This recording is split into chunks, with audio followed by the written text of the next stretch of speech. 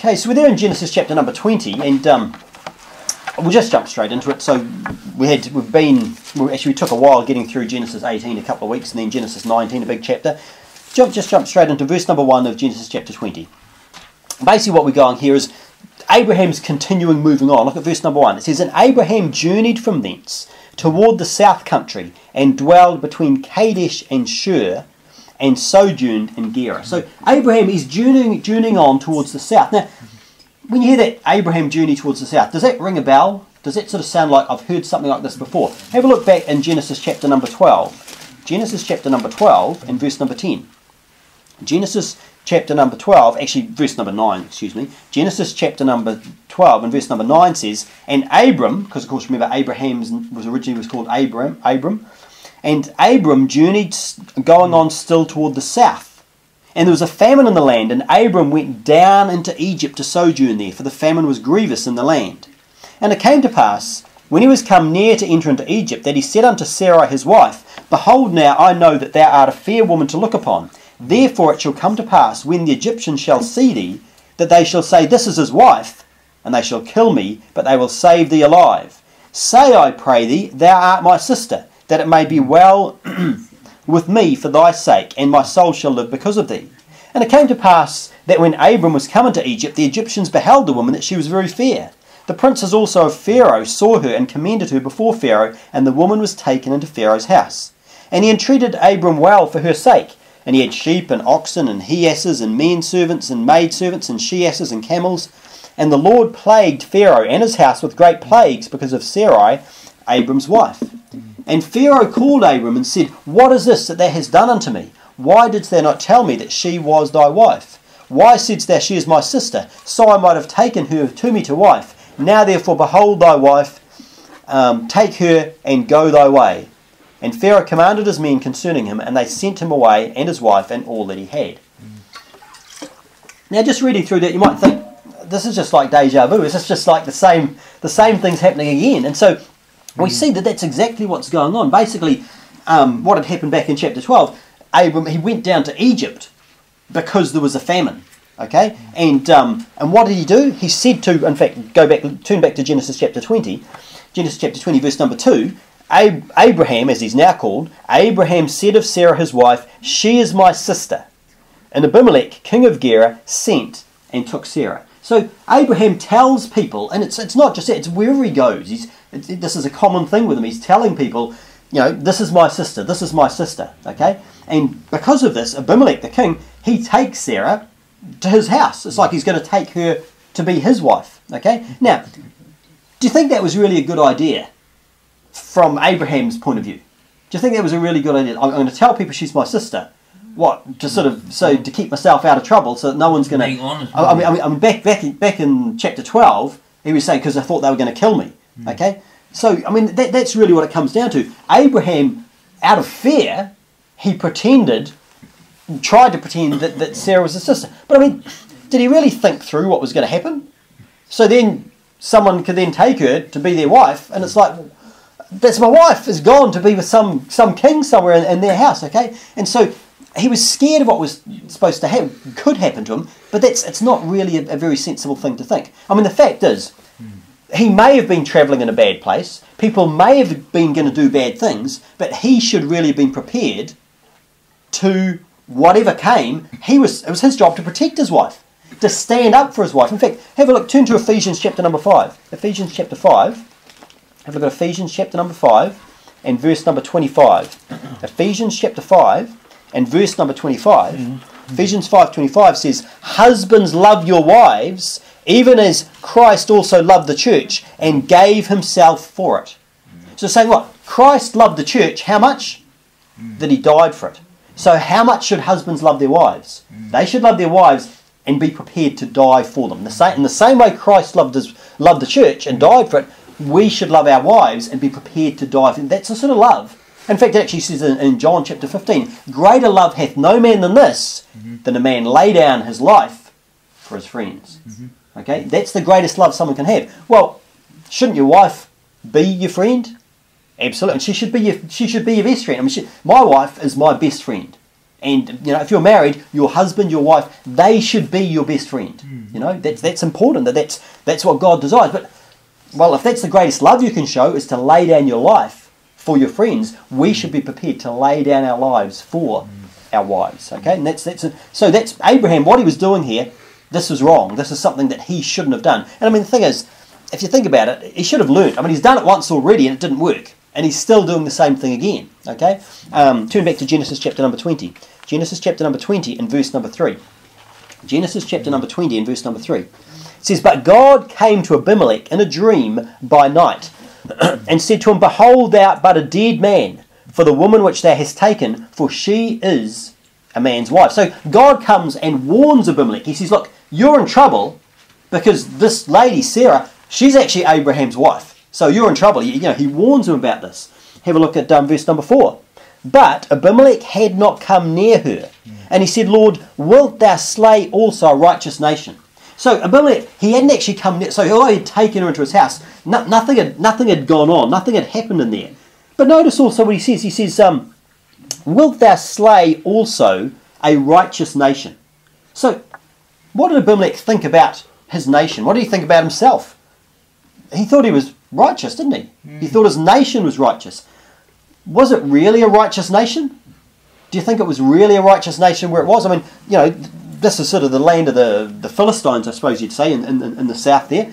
And so, but the thing is, the Bible says that every way of a man is right in his own eyes. So Abimelech, he didn't think he'd done anything wrong. He thought what he was doing was fine. He thought that he was righteous. And in fact, when we go soul winning, that's an important thing that we need to get across to people. We need to get across to them that no, you're not righteous. The Bible says there is none righteous, no, not one. And that's why we show people scriptures on hell. We show them scriptures on sin, showing them that they're sinners and that they deserve hell, because that's what God says. And it's important, because if someone doesn't believe that, how can they be saved? But, Abimelech, he thought that he was righteous. He thought it was a righteous nation.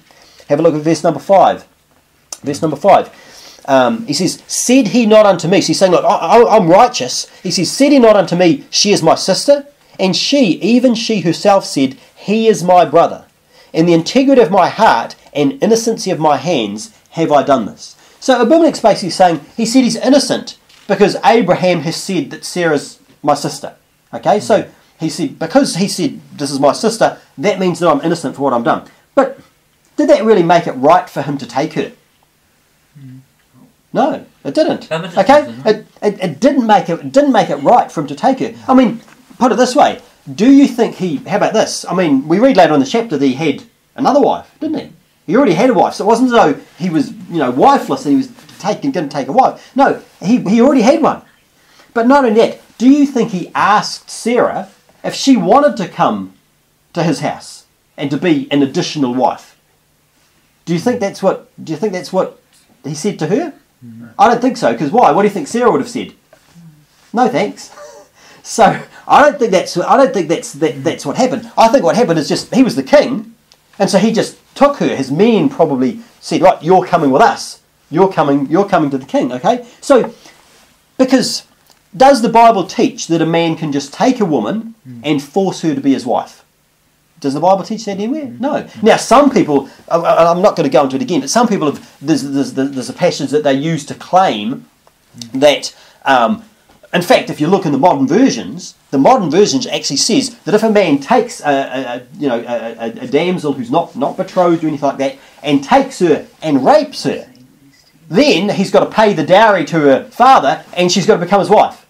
Now, that's not what the Bible says. The King James Bible doesn't say he takes her and rapes. The King James Bible says, and it's in Deuteronomy, it says that if a man lay hold on her and lie with her. Now, it doesn't say that he rapes, it just says lays. Now, how can you possibly lie with someone unless you lay hold on them? You can't. Okay? And so this is just saying, if someone goes and sleeps with someone, a young man takes a young woman and they go and sleep together, the Bible says what should happen? He should pay the dowry, marry her, she'll be his wife, that's till death do us part. That's what should happen. Okay? It says nothing about if you rape someone then you've got to marry them. And that's just crazy talk. But some people do have the idea to say, well, look, what about this idea of like forced marriages, or someone else Someone, you're not having a choice as to who you marry. Is that what the Bible teaches? Well, let's have a look. Have a look at Numbers chapter number 27. Numbers chapter number 27.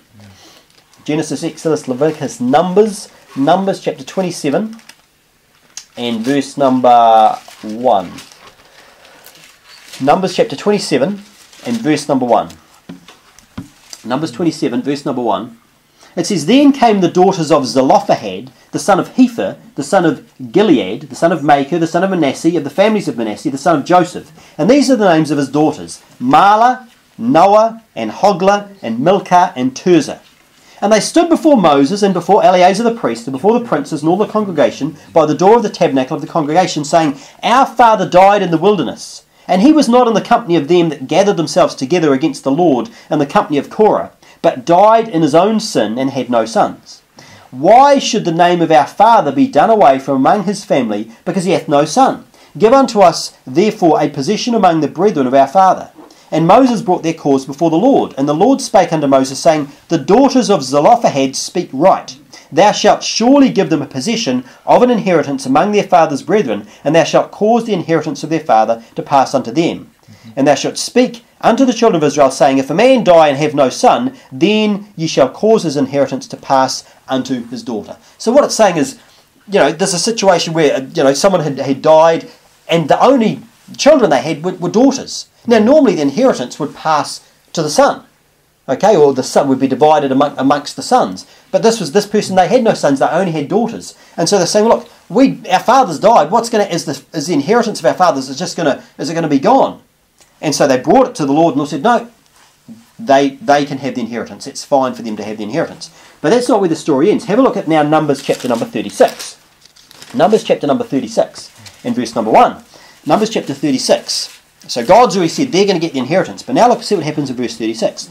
And the chief fathers of the families of the children of Gilead, the son of Machir, the son of Manasseh, of the families of the sons of Joseph, came near and spake before Moses and before the princes, the chief fathers of the children of Israel. And they said, The Lord commanded my Lord to give the land for an inheritance by lot to the children of Israel, and my Lord was commanded by the Lord to give the inheritance of Zelophehad, our brother, unto his daughter. So they're just recounting what we saw before. And if they be married to any sons of the other tribes of the children of Israel, then shall their inheritance be taken from the inheritance of our fathers, and shall be put to inheritance of the tribe whereunto they are received. So shall it be taken from the lot of our inheritance. And when the jubilee of the children of Israel shall be, then shall their inheritance be put unto the inheritance of the tribe whereunto they are received. So shall their inheritance be taken away from the inheritance of the tribe of our fathers. And Moses commanded the children of Israel according to the word of the Lord, saying, The tribe of the sons of Joseph hath said well. This is the thing which the Lord doth command concerning the daughters of Zelophehad, saying, Let them marry to whom they think best. Only to the family of the tribe of their father shall they marry. So shall not the inheritance of the children of Israel be removed from tribe to tribe. For every one of the children of Israel shall keep himself the inheritance of the tribe of his fathers. And every daughter that possesseth an inheritance in any tribe of the children of Israel shall be wife unto one of the family of the tribe of her father, that the children of Israel may enjoy every man the inheritance of his fathers. So what it's basically saying is, these people are saying, look, if the inheritance of their father went to these daughters, it says, well, look, if they marry people from other tribes, then part of the land, because the land was like supposed to be divided up, different people were supposed to have different inheritance, different parts of the land. You know how you pass something on from father to son and so forth. And so what would happen is there was an area, this area is for the tribe of Judah, this is for Manasseh, this is, Joseph. All these different tribes had different areas of land. But what would, within that, obviously there'd be a portion for this particular group of the family, and this particular group, and this particular group. So what would happen is, because this inheritance had passed to the daughters, if they marry someone from another tribe, then the inheritance would go to that tribe. It's kind of like, maybe think of someone getting married, and like they're the child of a multi-millionaire, and they get married, okay, and they inherit the stuff from their father, or the millions of dollars. But then what happens is there's a separation. Just think in worldly terms. So think there's a divorce, and what happens? It gets split, doesn't it? You hear about people, they marry someone famous or someone really wealthy, and then they break up, and then suddenly the millions again, and that's why they have these prenuptial agreements and all this sort of nonsense. But the principle is there, is to show that, to see that something that belonged to one family because of what's happened, it's gone somewhere else. In this case, because of marriage, it would go to this other family. So, what happens, what Moses said has to happen is, these people can marry, but they need to marry to someone from the same tribe. So it means that it's not going to disappear off to another tribe, because it's all still within the tribe of, Benjamin, or the tribe of Ephraim, or Manasseh, or whatever it may be. Do you understand? So that's what's going on. But the key point I wanted to notice is verse 6. It says, verse number 6, "This is the thing which the Lord doth command concerning the daughters of Zelophehad, saying, Let them marry to whom they think best, only to the family of the tribe of their father shall they marry." So it was only to the tribe of their father shall they marry. But notice also said, let them marry to whom they think best. So whose choice was it for them who they had to marry? It was their choice. They can marry who they want to. There was a limitation within this tribe, but anyone in that tribe, you can choose to marry whoever they think best, okay? And so that's an important thing, is that people are allowed, it's not forced marriages. Okay, the Bible doesn't teach that. In fact, we even see the same thing in the New Testament. You don't need to turn there, but 1 Corinthians chapter 7, verse 39 says, "The wife is bound by the law as long as her husband liveth, but if her husband be dead, she's at liberty to be married to whom she will." In fact, it says, "only in the Lord." So what that's saying is, you've got a couple of married, and then the husband dies, you've got a widow, and so it says, well, look, she can get married to, she's at liberty to be married to whom she will. She can marry whoever she wants. But then it says only in the Lord. And what that's talking about, obviously, Corinthians is a letter written to believers at Corinth. And so the idea is, if you've got, believers, when they marry, they should only marry other believers.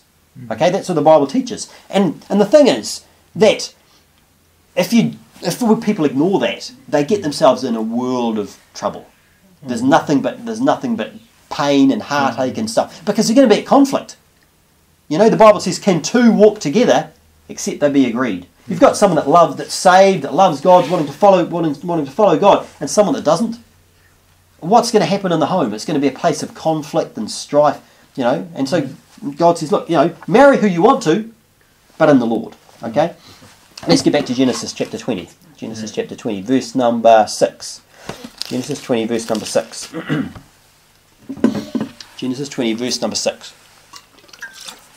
"And God said unto him in a dream," this is speaking to Abimelech, "Yea, I know that thou didst this in the integrity of thy heart, for I also withheld thee from sinning against me, therefore suffered I thee not to touch her." Okay, so God basically, he speaks to Abimelech in a dream, and he said, yeah, I stopped you from touching Sarah. Okay, and I think it's not necessarily that he was keeping Abimelech from sinning, in the sense that the reason it wasn't for Abimelech's sake, he actually did it for Abraham and Sarah's sake, I'm pretty sure. In fact, we'll see as we get through. So look in verse number 7.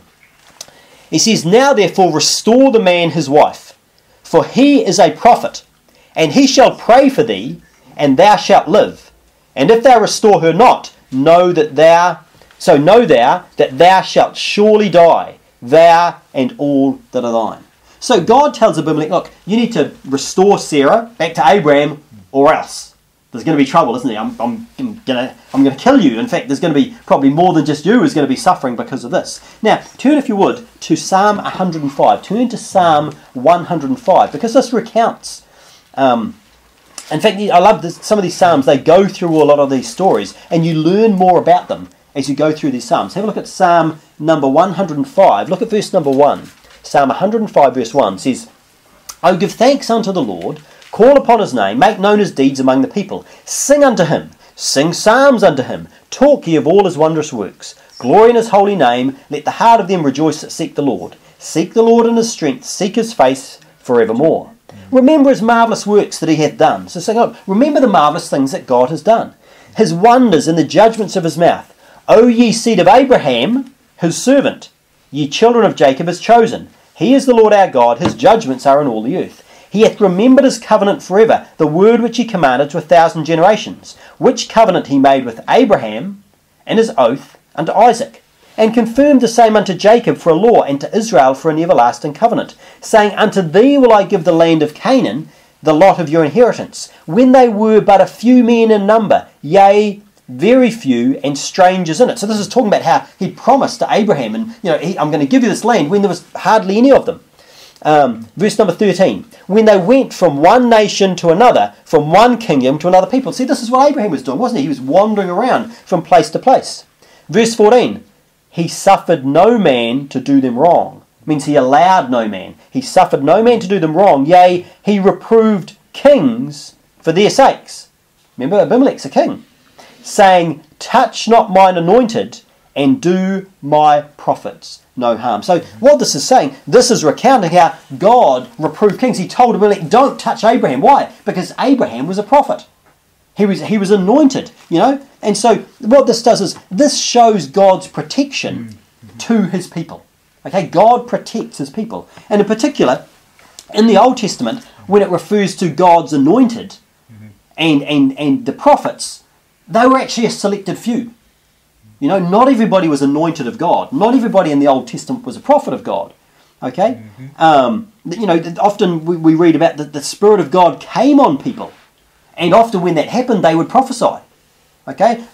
You can see that, for example, in Numbers chapter 11. Have a look at Numbers chapter 11. Numbers chapter 11 and Numbers 11 verse number 14. Numbers 11 verse number 14. And this is Moses speaking here. Moses is speaking in Numbers 11:14. He says, I am not able to bear all this people alone because it is too heavy for me. So Moses is feeling a bit down about this. He's, you know, all the burden of these people.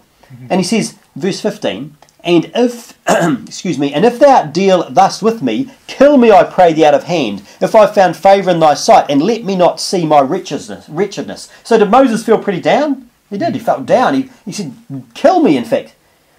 Verse number 16, and the Lord said unto Moses, gather unto me 70 men of the elders of Israel, whom thou knowest to be the elders of the people, and officers over them, and bring them unto the tabernacle of the congregation, that they may stand there with thee. And I will come down and talk with thee there, and I will take of the Spirit which is upon thee, that's upon Moses, and will put it upon them, and they shall bear the burden of the people with thee, that thou bear it not thyself alone. So he's saying, look, I'm going to spread the load around. Verse number 18, and say thou unto the people, sanctify yourselves against tomorrow, and ye shall eat flesh. For ye have wept in the ears of the Lord, saying, who shall give us flesh to eat? For it was well with us in Egypt. Therefore the Lord will give you flesh, and ye shall eat.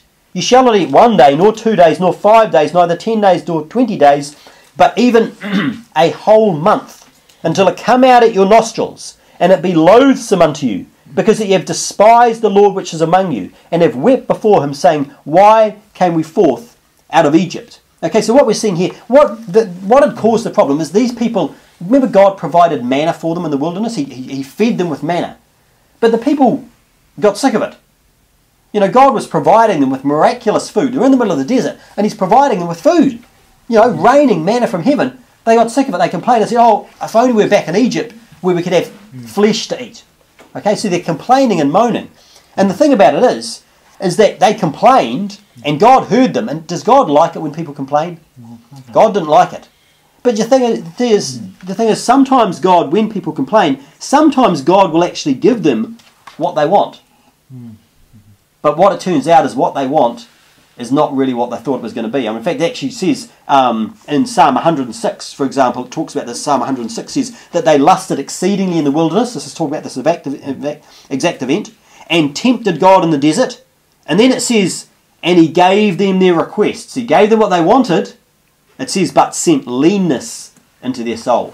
So they asked for it, but it wasn't like, I mean, in fact, that's what he says, is actually, you're going to eat flesh, but you're not going to eat it 1 day or 2 days or 10 days or 20 days, but for a whole month until it comes out your nostrils. Do you want to eat meat, eat flesh until it's coming out your nose? Has you ever been sick? There's nothing worse than being sick and it comes out your nose. That's a bad thing. That's what he's saying, look, you're going to be sick of it. You're going to be absolutely sick of this. Okay, have a look at verse number... So would that be raw flesh? Raw flesh? They would have cooked it, yeah. Because you don't eat with the blood. Verse number 21. Look at verse number 21, still in Numbers 11. And Moses said, the people among whom I am are 600,000 footmen, and thou hast said, I will give them flesh that they may eat a whole month. Shall the flocks and the herds be slain for them to suffice them? Or shall all the fish of the sea be gathered together for them to suffice them? And the Lord said unto Moses, is the Lord's hand waxed short? Thou shalt see now whether my word shall come to pass unto thee or not. And Moses went out and told the people the words of the Lord, and gathered 70 men of the elders of the people, and set them round about the tabernacle. And the Lord came down in a cloud, and spake unto him, and took of the Spirit that was upon him, that's upon Moses, and gave it unto the 70 elders. And it came to pass that when the Spirit rested upon them, they prophesied, and did not cease. So when the Spirit came on them, what did they do? They prophesied. They preached. And so we see the Holy Spirit is associated with people prophesying. Have a look at verse number 26. But there remained 2 of the men in the camp. The name of the one was Eldad, and the name of the other Medad. Excuse me. And the Spirit rested upon them. And they were of them that were written, but went not out unto the tabernacle. And they prophesied, or they preached in the camp where they were. And there ran a young man and told Moses, and said, Eldad and Medad do prophesy in the camp. And Joshua the son of Nun, the servant of Moses, one of his young men, answered and said, My lord Moses, forbid them. And Moses said unto him, Enviest thou for my sake? Would God that all the Lord's people were prophets, and that the Lord would put his Spirit upon them. So Joshua is saying, look, you need to forbid these people, because look, these people are preaching here in the camp. You need to tell them no. And what does Moses say? He said, actually, no. He says, would God that everyone was a prophet, and that God would put his Spirit on everyone. Well, let's have a look at this. Turn to Acts chapter number 2. Turn to Acts chapter number 2, because in the Old Testament that wasn't the case, was it? Everyone wasn't a prophet. Everyone didn't have God's Spirit resting upon them. Look at Acts chapter number 2. Acts chapter number 2 and verse number 16. Acts chapter 2 and verse number 16. Acts 2:16. It's on the day of Pentecost. And it's Peter speaking. He says, But this is that which was spoken by the prophet Joel. And it shall come to pass in the last days, saith God, I will pour out of my Spirit upon all flesh, and your sons and your daughters shall prophesy, and your young men shall see visions, and your old men shall dream dreams. And on my servants and on my handmaidens I will pour out in those days of my Spirit, and they shall prophesy. So what does God say is going to happen? He's going to pour out of his Spirit, and people are going to preach. They're going to prophesy. Okay? And so, in fact, we actually later on, we see this actually happening. We see, for example, if you look at Acts chapter number 4. Acts chapter number 4 and verse 24. Acts 4 verse 24. Acts 4 verse 24 says, And when they heard that, they lifted up their voice to God with one accord, and said, Lord, thou art God, which hast made heaven and earth and the sea and all that in them is, who by the mouth of thy servant David has said, Why do the heathen rage and the people imagine vain things? The kings of the earth stood up, and the rulers were gathered together against the Lord, against his Christ. For of a truth, against thy holy child Jesus, whom thou hast anointed, both Herod and Pontius Pilate with the Gentiles and the people of Israel were gathered together, for to do whatsoever thy hand and thy counsel determined before to be done. And now, Lord, behold their threatenings, and grant unto thy servants that with all boldness they may speak thy word, by stretching forth thine hand to heal, and that signs and wonders may be done by the name of thy holy child Jesus. And when they had prayed, the place was shaken where they were assembled together, and they were all filled with the Holy Ghost, and they spake the word of God with boldness. So what we see here is we see people being filled with the Spirit and speaking God's word boldly. And who did it say it was in Acts chapter number 2? It says on your sons and on your daughters. Young men, old men, maidens, on everybody. God's pouring out his Spirit, and what are they going to do? They're going to preach. Okay? They're going to preach. And so the thing is, and one of the evidence you can see of this, when you see it happen, how do they preach? Do they preach timidly? Do they preach fearfully? Or do they preach boldly? They preach boldly. It says in 2 Timothy 1:7, For God hath not given us a spirit of fear, but of power and of love and of a sound mind. You see, when God's Spirit comes on people, they speak his word boldly. Okay? Now what that means, if someone is not speaking boldly, are they filled with the Spirit? No, they're not. Because when God's Spirit's on someone, they're going to speak his word boldly. When someone's fearful and afraid, that's not the Spirit. Okay? And so you can see, you can tell when the Holy Spirit's on someone. If you have a pastor, if you have a preacher, and he doesn't preach things from the Bible because he's scared, like he knows what the Bible says, but he won't say it because what would so-and-so think? What would so-and-so? I'm not going to say this. If I say this, they might all leave. Has he got the Holy Spirit on him? Now, he's saved, obviously he's got the Holy Spirit in him, he's got the indwelling of the Holy Spirit, but that's a different thing from the fullness of the Spirit. Because we see in the book of Acts, over and over they prayed, and the Holy Spirit comes and fills them again and again and again. Okay? Because the Holy Spirit is something that can come upon people. In the Old Testament we saw that. God put His Spirit on people when He had tasks for them to do. The Holy Spirit came upon Samson. It came upon King Saul. When they did these mighty acts, God's Spirit was upon them. Okay? Now, just notice something about this though. Turn back. Actually, go back to Psalm 105. So keep your finger in Genesis 20. You'll go to Genesis 20 as well. But I just want to notice this phrase at the end of Psalm 105. We read verse number. So we saw verse number 14. He suffered no man to do them wrong, yea, he reproved kings for their sakes, saying, touch not mine anointed, and do my prophets no harm. Now, this expression, touch not mine anointed, do my prophets no harm, sometimes I've heard people use this to suggest that, what's the word for it?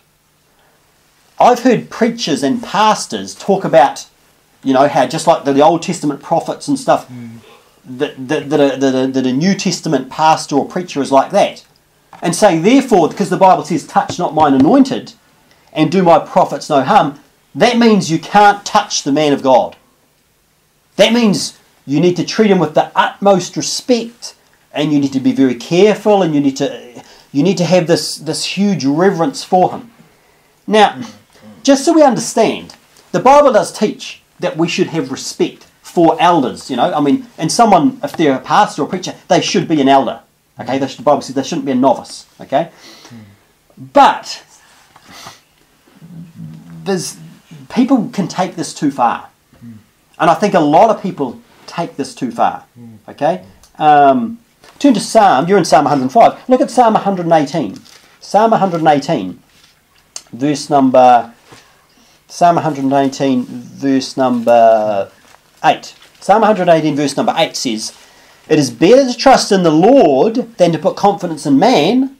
It is better to trust in the Lord than to put confidence in princes. So the Bible says it's better to trust in God than to trust in a person. Even a prince, even someone who's important, even someone who's got authority. Now a pastor is important, a pastor has authority in the church. We're supposed to treat them with respect. But should we be trusting them? Should we be trusting pastors? Because a lot of people do. A lot of people trust pastors. A lot of people will blindly follow a pastor. Because if the pastor says it, it must be right. Well, where does the Bible teach that? Where does the Bible teach that? Let's have a look at some scriptures where they'll turn. Have a look at Hebrews chapter number 13. Hebrews chapter number 13. You see, people, I've heard pastors and preachers, they teach this, it's like this blind obedience. And it's not biblical. Look at Hebrews chapter 13 and verse number 17.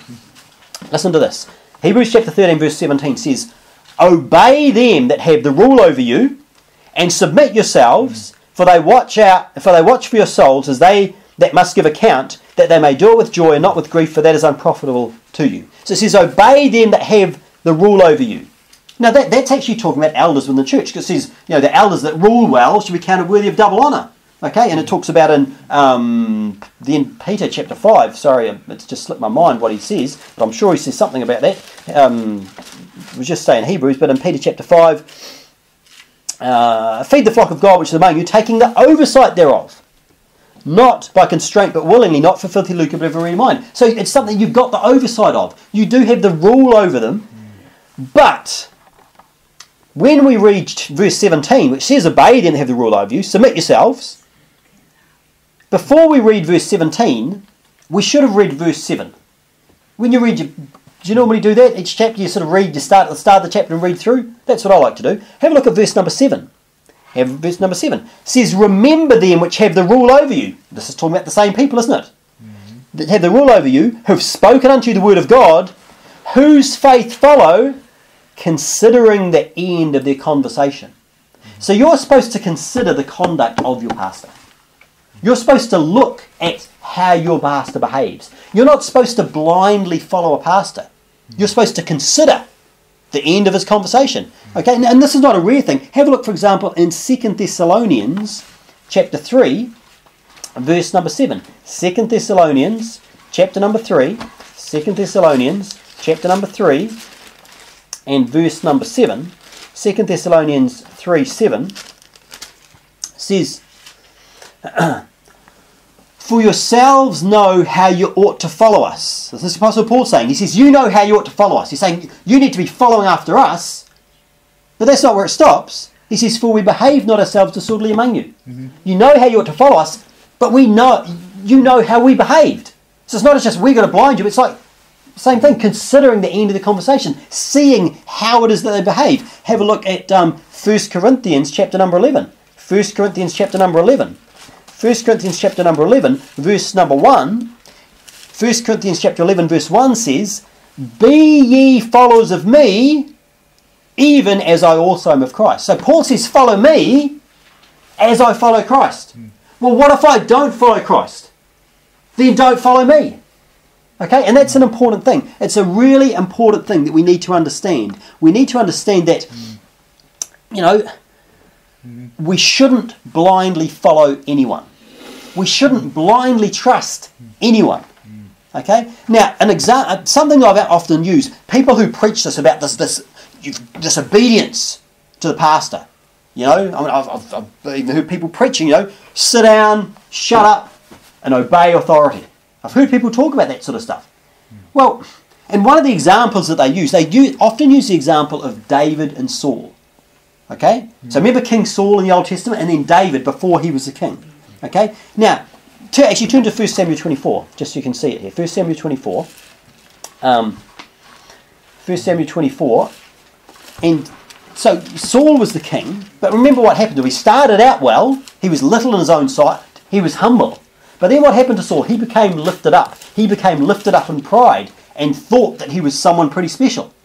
Okay? And often when people get put into the situation of where they are in power, they can be lifted up with pride.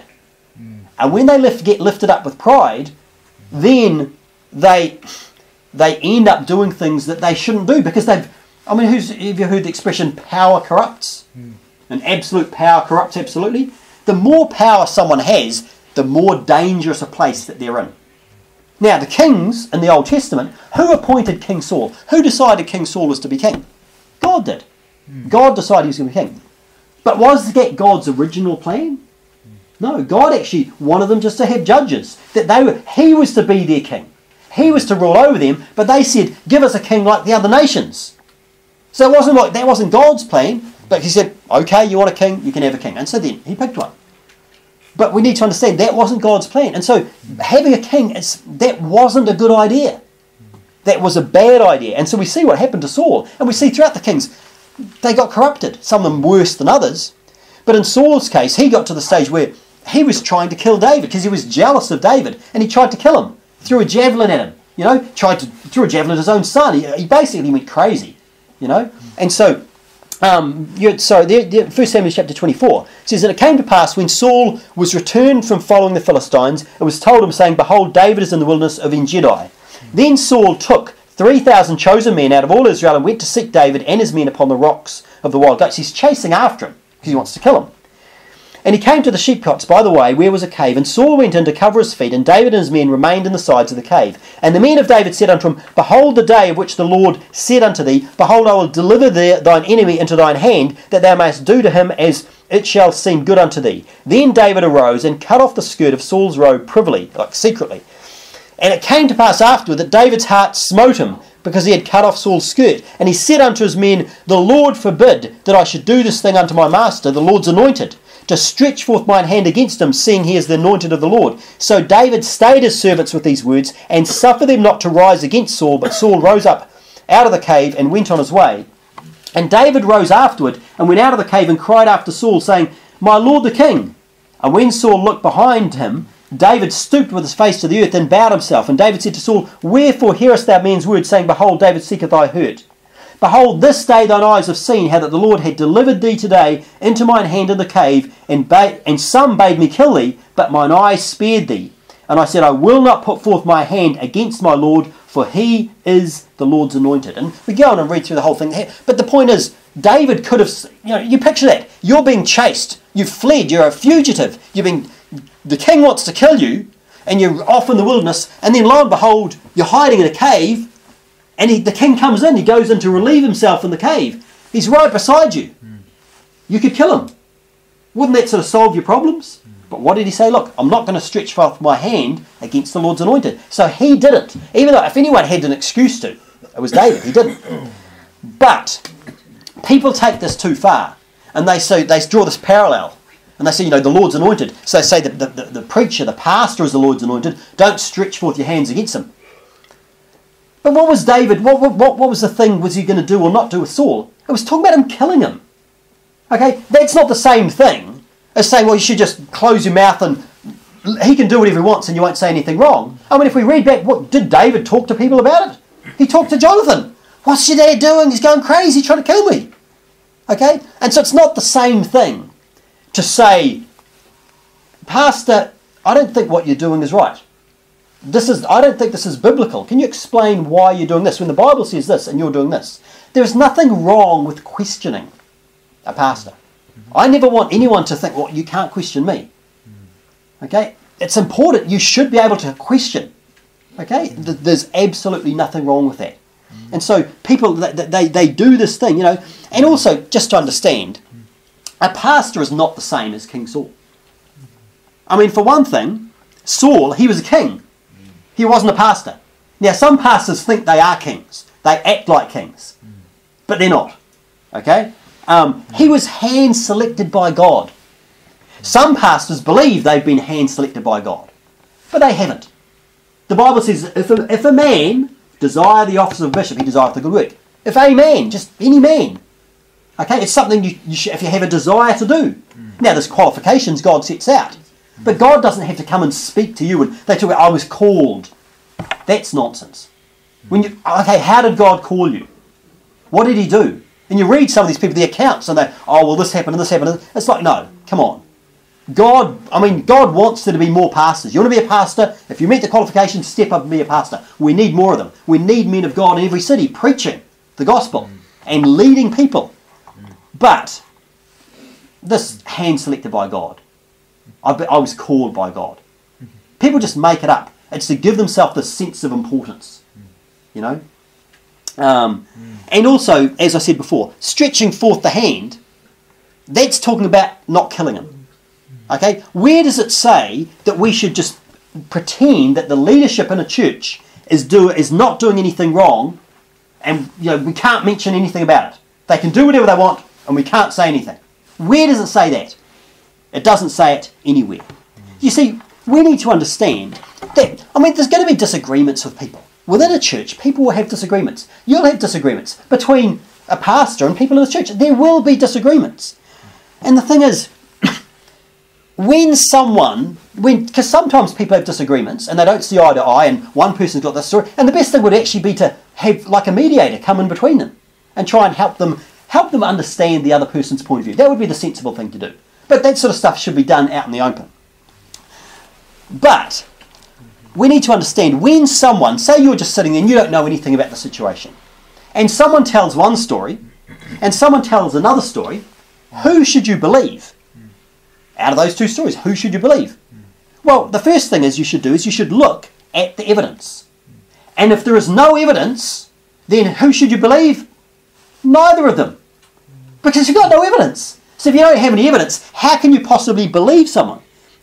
Because otherwise, if you say, well, I'm going to believe that one because he's the pastor, for example, what are you doing?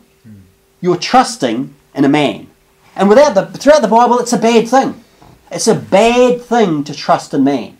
For example, Jeremiah chapter number 17. Jeremiah chapter number 17, verse number 5, Jeremiah 17:5 says, Thus saith the Lord, cursed, does that sound good? Cursed be the man that trusteth in man, and maketh flesh his arm, and whose heart departeth from the Lord. So when you're trusting in man, what's your heart doing? It's departing from the Lord. For he shall be like the heath in the desert, and shall not see when good cometh, but shall inhabit the parched places in the wilderness, and a salt land and not inhabited. Blessed, on the other hand, though, blessed is the man that trusteth in the Lord, and whose hope the Lord is. For he shall be as a tree planted by the waters, that spreadeth out her roots by the river, and shall not see when heat cometh. But her leaf shall be green, and shall not be careful in the year of drought, neither shall cease from yielding fruit. The heart is deceitful above all things, and desperately wicked. Who can know it? I, the Lord, search the heart. I try the reins, even to give every man according to his ways and according to the fruit of his doings. And I don't think it's a coincidence that that's right after that. He said, not trusting man, trust God. And then it says, the heart is deceitful. So it says, should you trust your heart? No. Well, should you trust someone else's heart? No. Okay? It's a dangerous thing to do, you see. It's not... maybe this is an important thing to understand. Let's say you don't... Someone said some story, someone said another story. You don't have evidence. It's okay to not know who's telling the truth. Because if you don't know, you don't know. But if that's the case, you shouldn't just pick a side. You should just reserve judgment until the facts of the matter can be established. And if they can't, then just, well, I reserve judgment. I think maybe, don't really know. That's what you should do. Okay? We should, and not only that, we should always be ready to reconsider things if new evidence comes to light. Because what people tend to do, they say, well, I'm just going to pick a side. More often than not, they'll pick the person in authority. They must be right. They'll pick that side. And then, once you've picked a side, well, you stay with that side. I mean, isn't that what people do? I mean, people support different sports teams. It's like in New Zealand. You get someone in New Zealand, they'll support an English soccer team.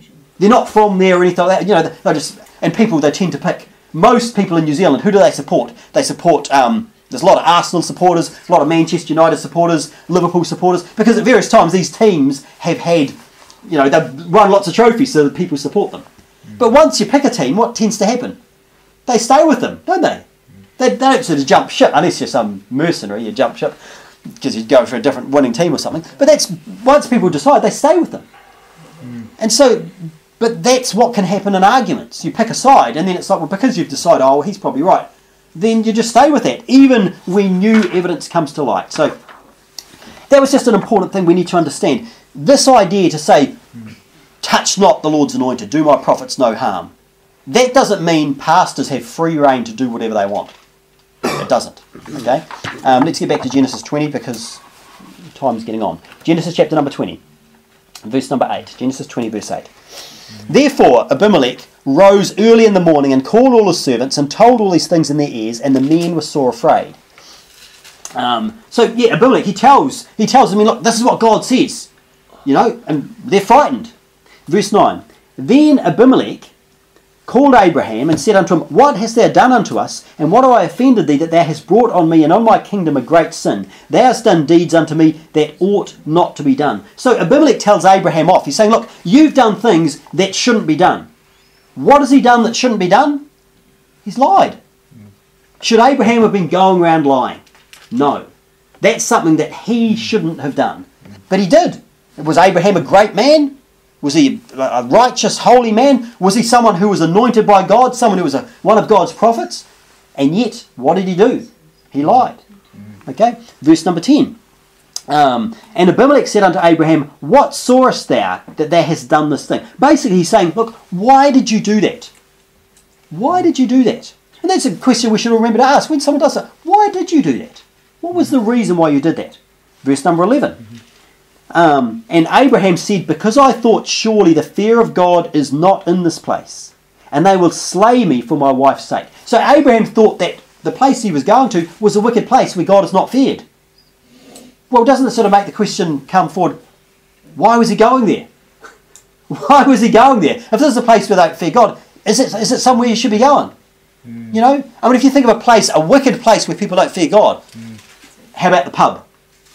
Is that a God-fearing place? Or is it a wicked place?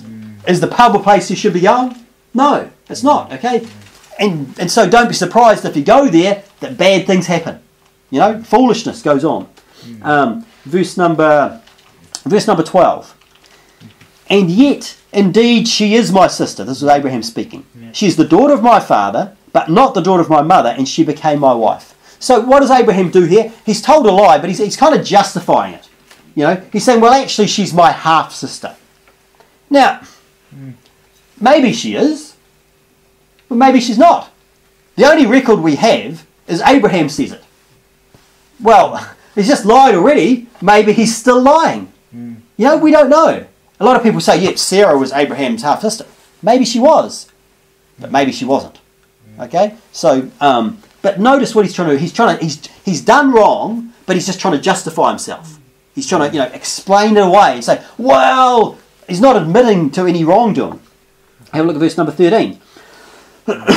And it came to pass when God caused me to wander from my father's house, that I said unto her, this is thy kindness which thou shalt show unto me. At every place whither we shall come, say of me, he is my brother. I mean, it kind of suggests it wasn't true, because, I mean, if they did have the same father, then it would have been perfectly normal for her to say that. But anyway, he says, say is my brother. So he asked her to do this multiple times. We saw it back in Genesis chapter number 12. But it was really a silly idea, because if you think about it, God had promised him that Sarah was going to have a son.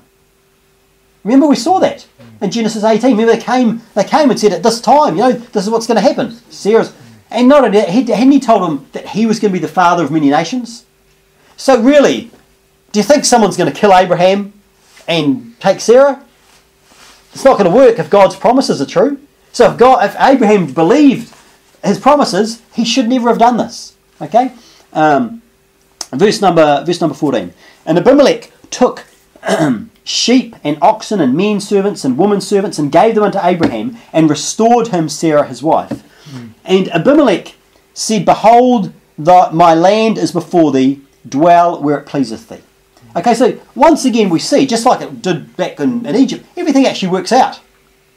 You know, Abraham is blessed. God's looking after him. Even though he's done this bad thing, you would accept, you've lied to the king, you think, I mean, if he's going to kill you just because you came in with a beautiful wife, what's he going to do when he finds out you've lied to him? Okay? But everything works out fine. He restores him all this stuff, and he says, look, my land's before thee, dwell where it pleases thee. Everything's working out fine for Abraham. And then look at verse number 16. And unto Sarah, this is Abimelech speaking, and unto Sarah he said, behold, I have given thy brother 1,000 pieces of silver. Behold, he is to thee a covering of the eyes, unto all that are with thee, and with all other, thus she was reproved. So Abimelech basically reproves Sarah for the deception. He tells her off. Now, you might say, what exactly does that verse mean? It sounded a bit, you know, it wasn't the easiest to understand. I'll be honest, I'm not sure exactly what it means. You know, I've read it, I've looked at other cross-references in the Bible and, you know, using it. I'm not sure what it means. Okay? But just something to understand, it's actually okay to read something in the Bible and to not understand it. Because I'm learning stuff in the Bible all the time, and it's actually okay. Focus on the things that you do understand, and in due time you will understand more. Okay? Focus on what we understand. And also, not only this, don't pretend that we understand everything. Like some people like to come up with an answer for everything. It's like, I mean, I could make something up, but then chances are it'll be wrong. So I'm better off to say, look, I'm not sure what it means. You know, I mean, there's lots of things that we don't necessarily understand. Different, you know, there's different ways of saying things. I don't know if you ever looked in the Song of Solomon, you know, you read in the Song of Solomon and the compliments that he talks about, you know, giving to his wife. It's pretty unusual. It's not something that you'd necessarily understand. He talks about, you know, I mean, who's ever said to their wife, you know, your hair is like a flock of goats. You know, your teeth are like a flock of sheep. It sounds a bit unusual, you know, but just because you don't understand something doesn't mean that someone can then just give their own interpretation of it and therefore it must be true. Beware of that. Like, you might have a bit of scripture that you don't necessarily understand, and you might be speaking to someone of a false religion or something, you know, some Jehovah's Witness or Mormon or something, and they'll say, and they'll take you to some scripture and say, and you might think, well, I'm not sure what that means. But that doesn't mean that what they're saying about it is true.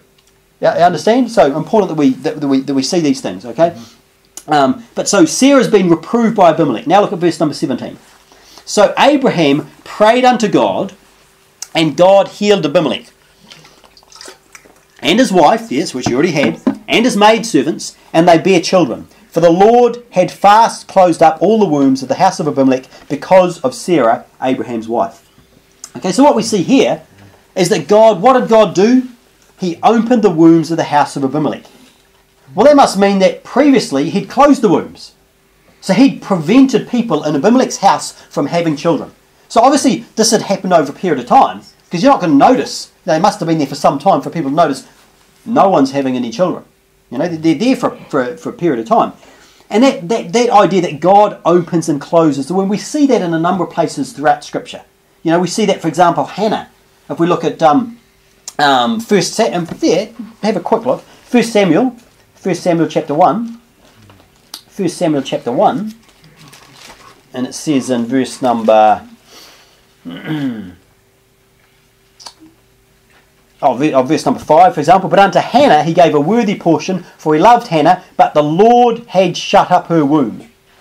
Verse number 6, and her adversary also provoked her sore for to make her fret, because the Lord had shut up her womb. So there's a guy there, he had 2 wives, and one of his wives had children, and the other one didn't, Hannah.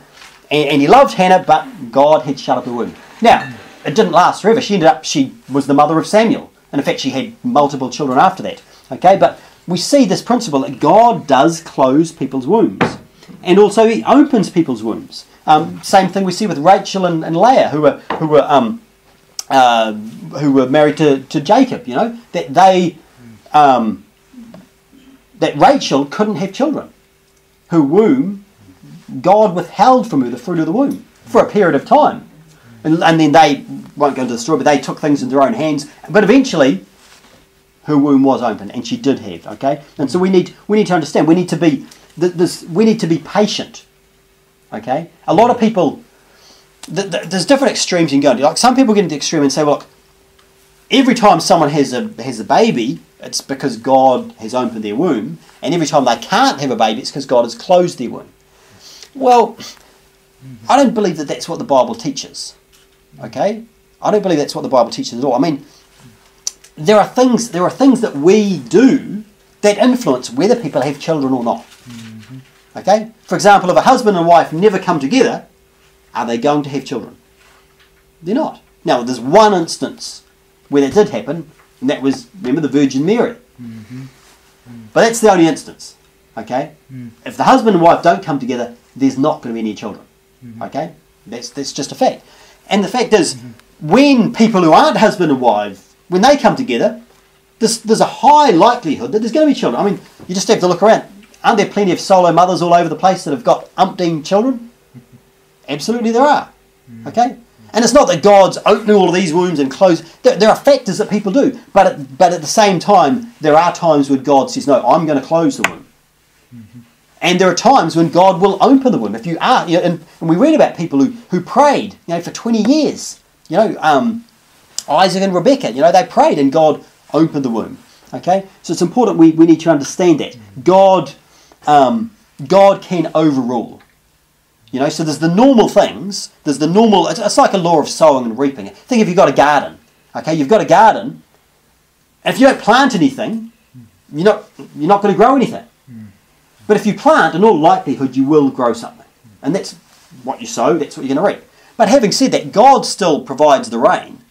God still provides the sun. He still provides, and in fact it actually even talks about that in places where in a city he withheld the rain and it withered and dried. In another place he sent rain. So God can alter things, but by and large it's what you reap and what you sow, that's what you're going to reap, okay? And also just another thing we need to notice is that the womb being opened is regarded as a blessing. It's a good thing, okay? Having it closed is a bad thing. It was like a punishment because of what Abimelech had done. That's what had happened. Okay, that doesn't line up with the world's thinking. The world today, doesn't the world think that, you know, maybe that children are a bit of a pain? You don't want to have too many children, and that you know, having the womb closed, that would be a good thing. I mean, don't people pay money? They get all these devices and ways so that they don't have to have children. Okay, and so we need to understand that in the Bible, children are a blessing.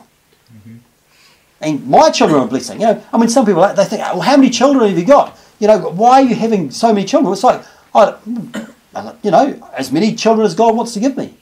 I'm happy to have as many children as God wants to give me because they're a blessing. I love all of my children. And if people think, oh, well, you know, you shouldn't have that many children. It's like, well, which of my children do you think I shouldn't have? You know? It's crazy to think that, okay? But I'm not going to focus on that now because there is one other thing I just want to mention as we go through here. So, basically, to learn from this chapter, there's three things specifically we want to learn. One is, just as we finished off, we saw the womb being open, that's a blessing.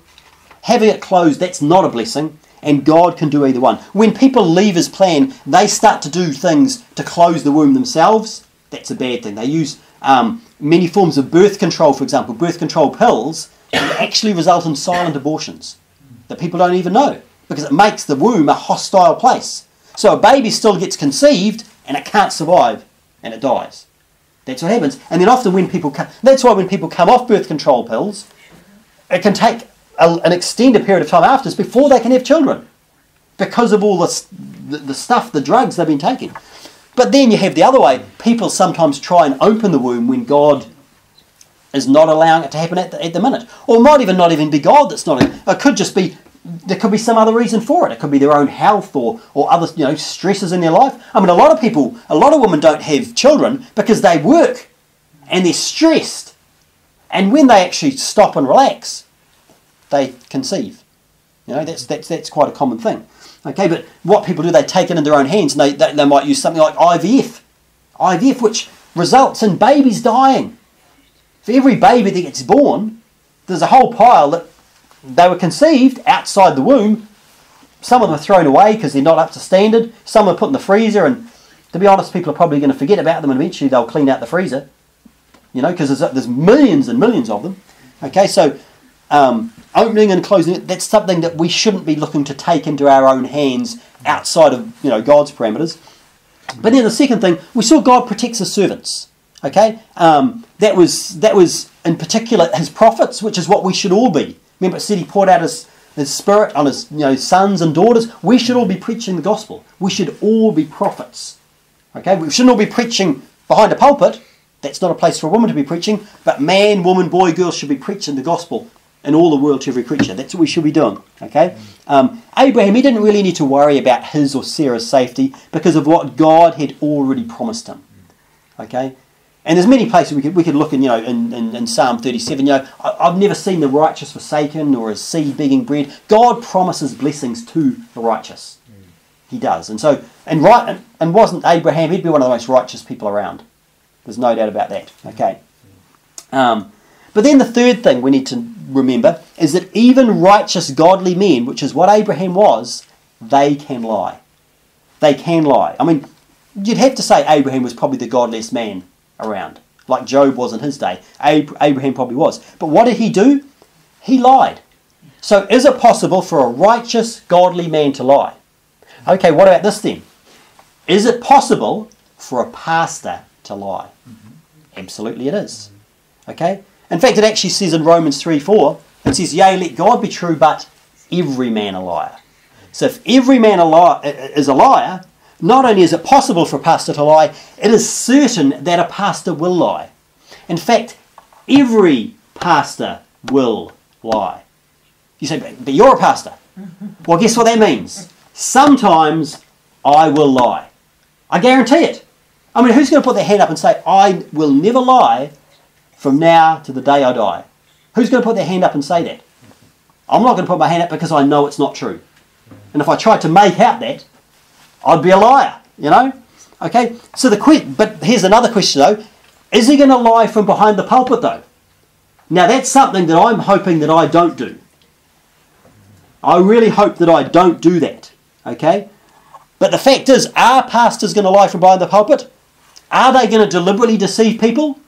Sometimes they will. So we need to be aware of that. And this is not something that you hear from, well, not from any pastors that I've been listening to. I can't remember thinking of hearing a pastor talk about pastor. Now, they'll talk about wicked false prophets and bad, but I'm talking about good, godly, righteous men who are pastors lying. I haven't heard people talk about that. Okay? And so, the thing about it is, that's what could happen though. They're definitely going to lie somewhere. They might do it from behind the pulpit. So in light of that, do you see how it's a very dangerous thing to trust what man says and not verify it, not demand evidence, okay? Not search the scriptures whether these things be so. It's such an important thing we need to understand. You see, I mean, I actually heard a pastor who was preaching at a big preaching conference.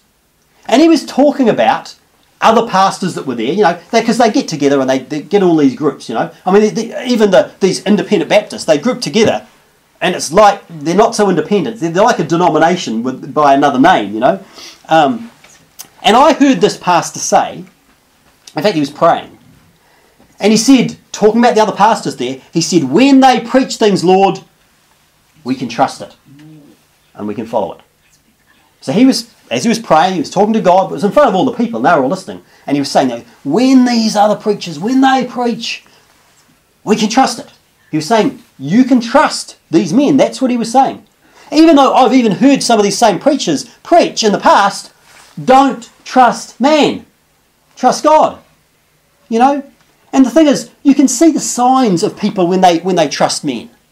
I mean, another pastor I saw, someone had made a comment, and they were talking about the issue of women preaching, or women speaking in church. And we know the Bible's clear that they shouldn't be preaching in church. But someone was talking about stuff to do with someone giving a testimony in church. And then someone giving a testimony, but they were standing behind the pulpit and doing it. And someone was saying, well, it kind of got a sort of an appearance of evil to me. It doesn't look quite right. A woman standing behind the pulpit, talking to a congregation of people. You say, she wasn't preaching, she wasn't teaching. She was just giving a testimony or something like that. But the thing about it was, and I'm not going to talk about the rights or the wrongs of that, but what I will say is this. A pastor, because someone questioned it, and a pastor replied, and his reason, he said, was, well, Pastor so-and-so, his wife speaks in the service at this time, and that was why it was okay. Isn't there something wrong with that? Isn't there something seriously wrong with it? It must be okay because Pastor so-and-so does it. You see, just because someone else does it, that doesn't make it right. I mean, at the same conference, I saw someone would preach a sermon, and do you know what happened at the end of the sermon? Everybody applauded. Preach a sermon, they prayed, and at the end of the sermon, people applauded. People clapped. You might think, well, is there anything wrong with that? Is there anything wrong with clapping at the end of the sermon? I personally think there is. I think there's something actually wrong with that. I mean, if I'm mistaken, please show me in the Bible where I'm mistaken. But when you clap someone, you're applauding them. What are you doing? You're praising them, aren't you? Now, when someone stands behind the pulpit, what they're supposed to be doing is delivering a message from God to the people. So, if you want to applaud anyone, it's God you should be applauding. And I mean, some crazy charismatics, they do all that sort of stuff. I'm not going to get into that. That's just not what I'm talking about. These people weren't doing anything like that. They were clapping the people who preached. They were praising them. And it's a dangerous thing. It sounds like what the world does. I mean, when people speak in the world, don't people applaud them? That's normal. Someone gets up and they speak to a whole pile of people, they give their big speech and they finish, and there's all this applause.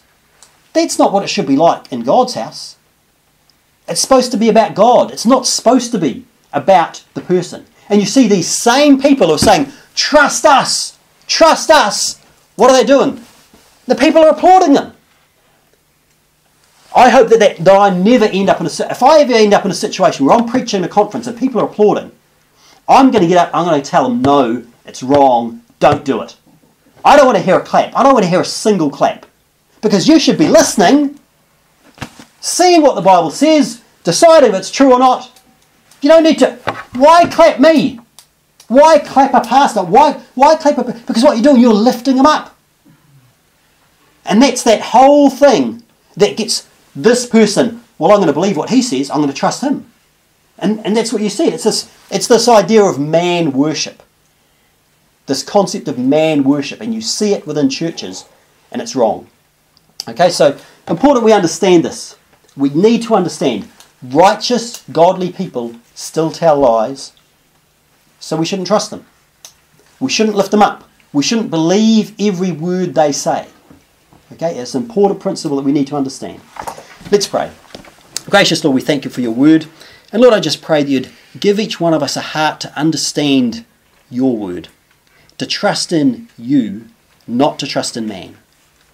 Lord, the temptation is there for every man when he's in a position of authority to be lifted up with pride, just like King Saul was, to be lifted up with pride and to turn aside from the right way.